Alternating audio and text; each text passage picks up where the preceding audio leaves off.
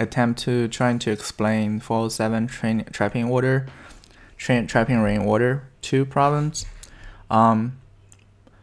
So at the beginning I didn't know how to solve it. Then I took a look at the solution shamelessly. then I tried to understand the solution but couldn't understand it. So I come up with another way of explaining it. So the problem is you have those blocks and it start raining, and the raining will basically ended up on those lower places. And the first thing, as most solutions pointed out, is like once you start raining, it's only going to end up in lower places. And for any higher places, actually for any edges, there's not going to be any water, because no matter how high the edges goes, the water is just going to float off along the edges and gone. So the edges serves as a like natural barrier. So I call this Attack on Titan or magic barrier problem. And let's take a look at the note. So let's just draw the barrier at the beginning. We don't know what will happen, but it's very easy to determine what will happen on the edge. So it's very natural to think the problem starting from the edge inwards. There are a few problems we need to answer. First, whether this algorithm will, continue searching inwards to every element of the member. And the second problem is whether this barrier is going to be always continuous. The answer is yes, because wherever the water goes, if the barrier is not continuous, it will basically break and basically flow outside. So there's always going to be a barrier holding the water back somehow. Now, to attack a magic barrier, you always choose the lowest point of attack. And because if you couldn't attack the lowest point, which in this case is this one, then there is no chance you are able to flow through other points which are higher. Simple game theory. So it's very natural to think of its neighbors. And let's call its neighbors X. Let's give the other names a better name. So anything around it, we just mark it as high, means it's higher than the lowest point. Now, when we look at this number, then I start thinking about its height compared to L. If it's lower than L, sure, I can hold some water, because you have X here, you have L here, and this is the water amount you can hold. And let's call it a water capacity, and this variable is going to record how many water we're able to hold.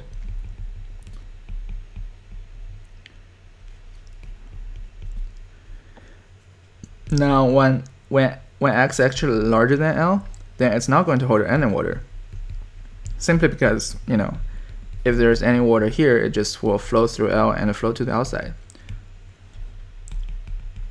We also know if X is larger than L, then the barrier basically shrink, because before the barrier is here, but when X is higher, then L is become useless, and this will become the new highest point. So any water is not determined by L anymore, it's determined by another lowest point somewhere along the edge. Let's just say here, or it could be this one, but it could be here, because then if the water want to break out, this become the new, when this point is bigger than this, then there's no guarantee this is still the lowest point. So you need to look at whatever data structure you're saving this and find another lowest point and try to break from the other the second lowest point. So that's pretty interesting. So we know for sure when X is larger than L, we need to put into whatever Q, and from here it's pretty it's still not very obvious why we're using minimum heap, even though we start searching from the minimum member. Don't worry, we'll keep looking at this. Now, another problem we need to prove is whatever water we put into when X is smaller than L, whatever water we put here is not going to change. So this is a bit harder to think. Why is this important? We'll explain this one later. But look at this problem this way. Is there any possibility this water level will increase? I mean, it's not possible to decrease anymore, because it's always going to fill up to the, to the water blocking height of that location. But is it possible to increase? The answer is still no, because L so far is the lowest point, to the outside world. Even if there, I don't care about what's the height in this area is going to be, somehow this water is going to meet another barrier, and those barriers is going to block it. And there's no way, the water is going to escape. And this is the lowest point, still the lowest point. So it has only as much water as up to L. Now, is it possible to have less water? No, either. Because if it has less water, I'm just going to fill it up. There's one side that's holding it. So I'm just going to fill it up. So from here, I noticed something important. It's like each point is only going to be visited once.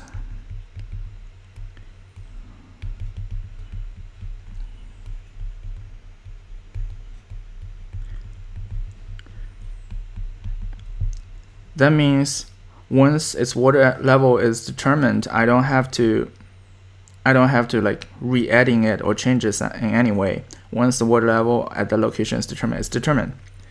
Now let's look at some future case of how do we actually keep looking at this one. Then we keep searching. Now when x is larger than L, I already explained that you need to look at the Q again and find another weakest link. When x is smaller than L, however, where do you start searching? Now, since this one is already searched, but can you actually move this barrier? No, you cannot. Because this one is still higher than this one, so you cannot really remove this. But then this is already searched. The search algorithm basically stopped. Why you can move this one? Because say you start searching from the second lowest member here.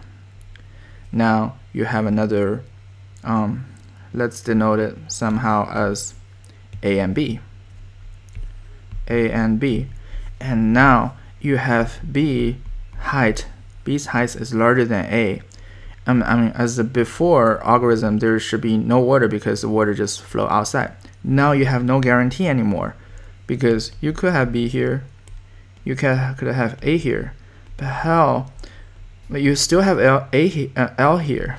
The water is not going to escape. It's still going to hold. I'm sorry, this one is not.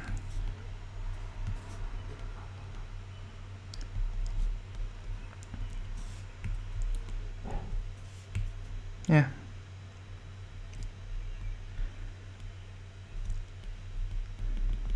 So basically, you're still going to have water here, even though B is higher than A. So the importance of L is still important. So you cannot start searching from any other point. So where should start search? You have to start search from the lowest point so far known to you. That will be X. X is only known place that's like sensible solution to start searching. Because this, no matter around here, this is still the lowest point to break off. Now let's just look at its neighbors. Now we have a neighbor A, neighbor B, neighbor C. If all of them are higher than X, actually not higher than X, they have to be higher than L, then the importance of L is gone. But how do I know L's height from X? I need to pass down the information somehow. So that's the first thought. When I'm searching X neighbors, I have to know the information of L without losing it. So that's just like one thought of keeping L, and so far we just call the water blocking height. So water blocking height info somehow. So that's the first thought. When I'm searching X neighbors, I have to know the information of L without losing it. So that's just like one thought of keeping L, and so far we just call the water blocking height. So water blocking height info somehow. So water blocking height info somehow. So I don't know how yet, but I know I need to keep the information in order to know whether ABC is going to overflow or not. Now let's look at the case of when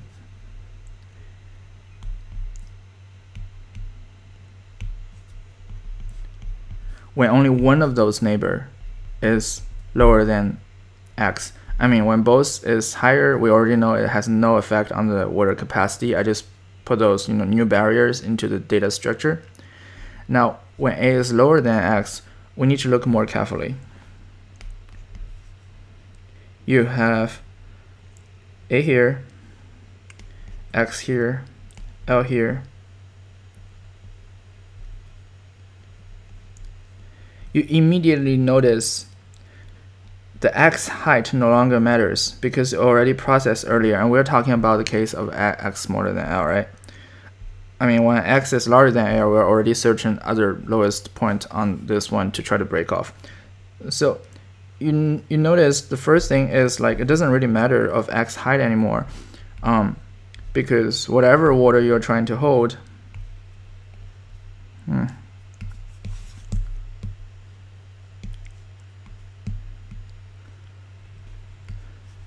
it's only going to be stopped by L. So still the question has become like, how do you keep the water blocking info somehow, even when you are searching X neighbors? And the answer is very intuitive. It's not very intuitive actually. So when we know in order to start searching from X instead of any other point, we have to put X into the queue, or because this big, why can't we start searching from any other point?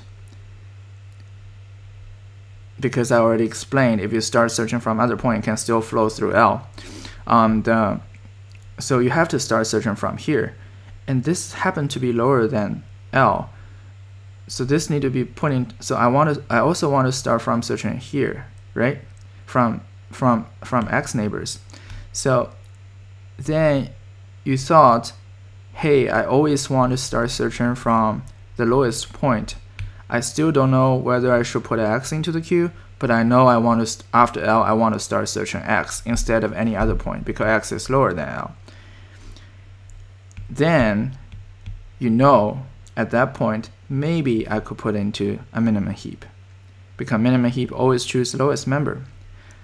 Now the question has become, what should I put into the minimum heap? Like, what's the sorting order should I put into the minimum? Is it by its own height? No, because when I'm looking at X neighbors, I notice it's not the X height that matters. It's the blocking height, which in this case has to be L, that matters. So maybe I should just put the blocking height of that location into the queue.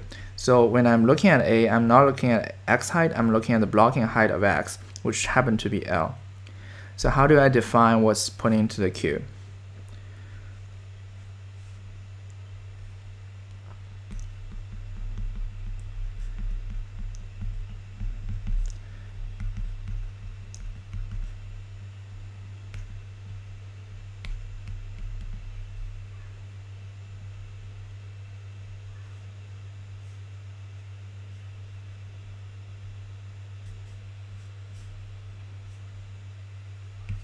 Actually, I'll just use B to denote the blocking height. So X blocking height will be the max height of H and the blocking height of L. So remember, we found X through L.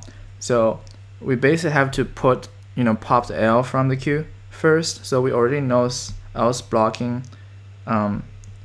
Actually, we already know L's blocking height. My bad.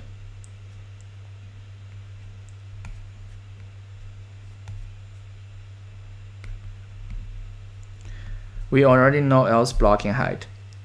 So we know the new blocking height will basically be the maximum of X's own height or the previous blocking height. when x is smaller than L, then of course it's blocking height, that's wing. So this will be the blocking height. And so when searches comes to A, it's still going to looking at the height of L. Now when x is actually higher than the previous blocking height, then it's going to be determined by x's own height. So that solves the saving problem.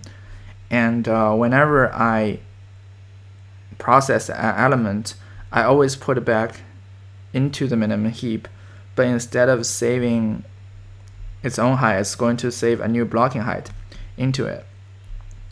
Then what is the water level? Can we deduct a function from this new blocking height? Sure.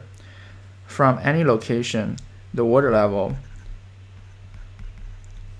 the water capacity, is going to just be determined by the blocking height minus its own height. If the blocking height is its own height, that basically means it's higher than the previous blocking height, its neighbor's blocking height. Then, it's going to hold exactly 0 water capacity. Now, if the blocking height is higher than itself, that means it can hold water, and the water height is determined by the previous blocking height minus its own height. So those two functions solves it.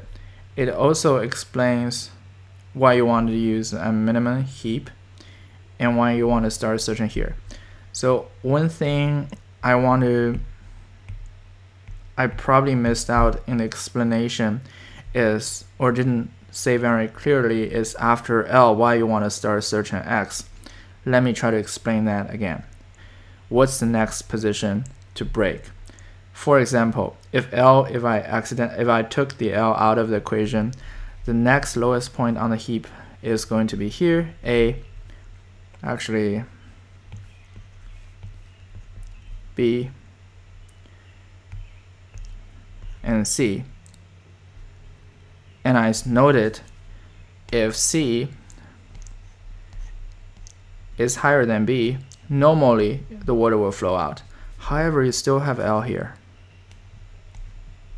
So it's still going to hold water. So you cannot search at any other point, even if X is lower than L. So you have to search from X, even though it's not a new barrier. You put this into the minimum heap with its blocking height, but instead of putting into its own height, put the blocking height of L.